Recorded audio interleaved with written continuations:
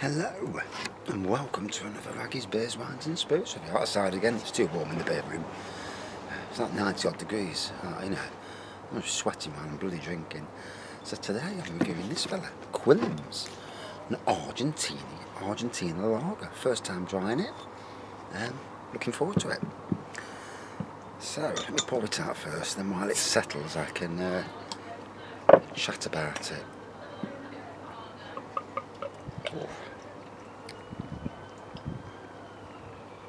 It's got a head and a half. So, gold pour, big chunky head. So, while we're letting it settle down, yes, Quilmes, Argentinian lager at its best. So, it says here, Cerveza Quilmes. There's a light, malty, slightly honeyed note on the nose of this golden coloured beer, followed by a nice sense of mellow nuttiness. On the palate, it has a broad, expansive character with a fruity, dry flavour and rich texture. First served in 1890, Quilmes is the beer for all who enjoy the flavour of getting it together. Yeah. Getting together, sorry, not getting it together. That sounds a bit rude.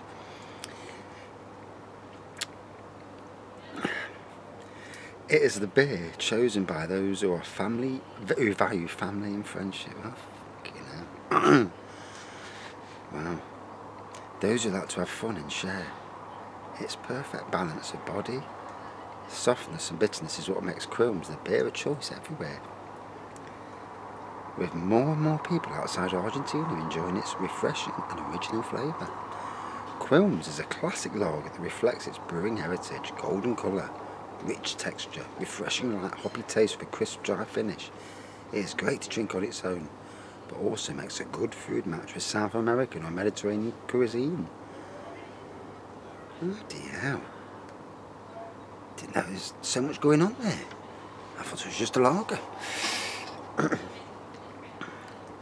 So as you can see, you know, somebody loves their Quilmes. Good on them, that's what I say. You know, it's good to love something in the world. I love to win the lottery and retire. That'd be nice.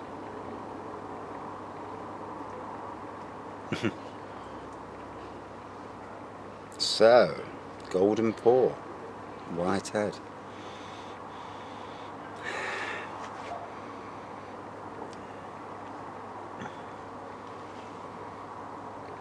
And funnily enough, there is a smell of honey on the nose.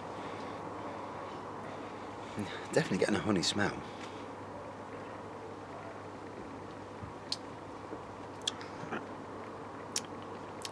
Black's a slight honey taste.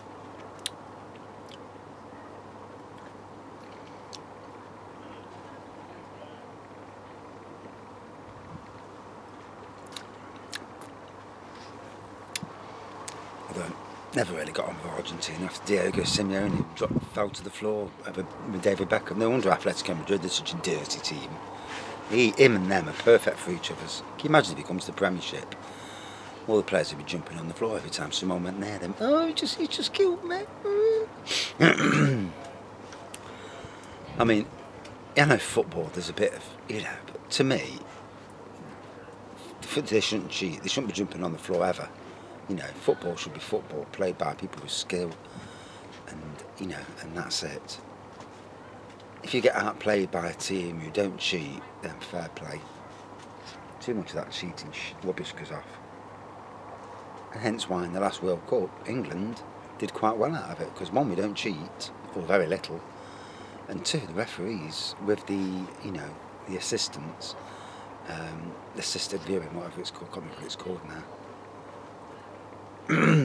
No, it's gone. Because of all the, and especially in the Colombia match, fucking hell, the cheating bastards they was. And yet, when the Colombians stopped cheating and started playing, they were very, very dangerous. And you think to yourself, well, wouldn't it be an idea in the first place to not cheat, not do all that crap, and actually just play the football? There's an idea, isn't it? Because when they did actually play football, they were a handful for England. When they were cheating and falling to the floor and doing whatever they were doing, giving away free kicks and penalties. And, you know, you think the mentality of it, you know, how stupid are they? I don't understand the mentality. Obviously some cheats get away with it, but cheats don't always prosper, you know. I mean, I've watched Real Madrid and Barcelona over the years, you know, El Clasico. And there was a time when Barcelona was such dirty cheating buggers. And obviously Real Madrid had Pepe, he was a cheat on his own. But most of the time it was Barcelona doing it. And you know, you go liking a team to actually loathing Barcelona, thinking, no, I don't support the team that cheats, sod that.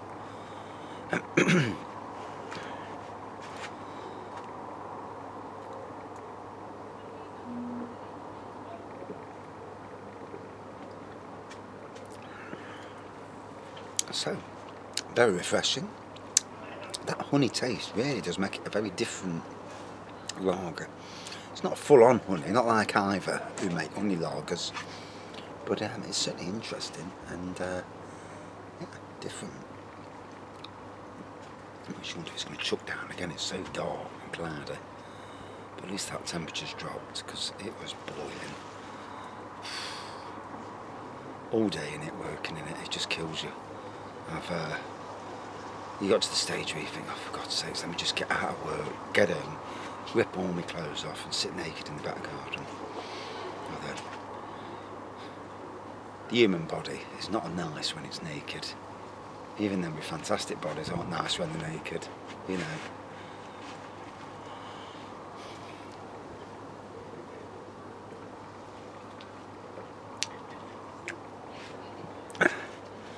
So, I'm hoping this is the start of me coming back to my normal self.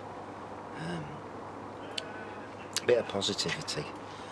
It's what makes the world go round, isn't it? You know.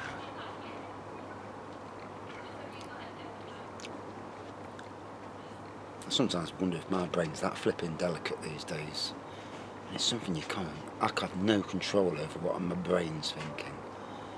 So, I need to go back to theme parks and start, you know, enjoying life and not worry too much about things. Getting the job situation done first is the main thing. And 2 clear options, and you know, it's going to show up sooner or later which one option is going to be the better option.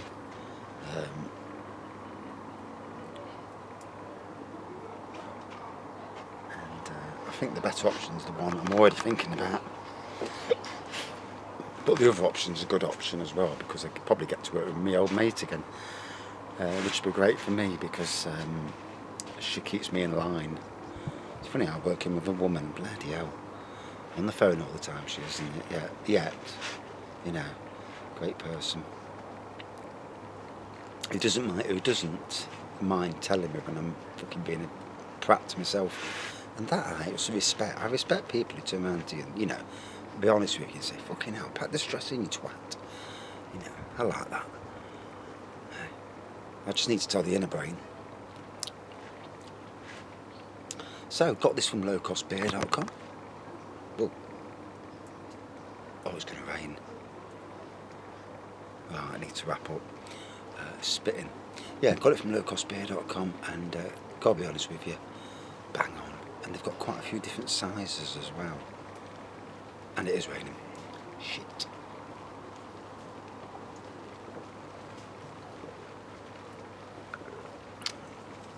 That's put the kibosh on the review.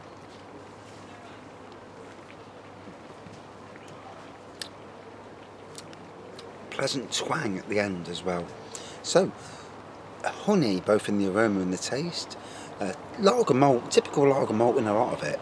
But a unique taste and really nice, actually. Really enjoyed it. And yeah, from low cost beer selling it, and they're selling it cheaper, so it's worth a try. You know, you might as well. Argentinian beer. Out of 5 then. Yeah, look, you know, the aroma was nice, the taste was good, and yeah, it's gone down well. Then again, any beer would go down well today, I tell you.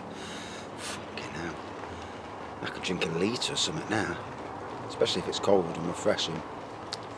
And that's it for this beer review. Out of 5 then. For me, 4.2 out of 5. Oh yeah, really appreciable. It's raining. Rain's going to stop playing. And that's it for this beer review before my camera gets broke. Thanks for watching. Thank you for subscribing. And we're moving up ever so slowly, but we're moving up. And I'll see you soon. Thanks. Cheers. I'm going wet. Bye.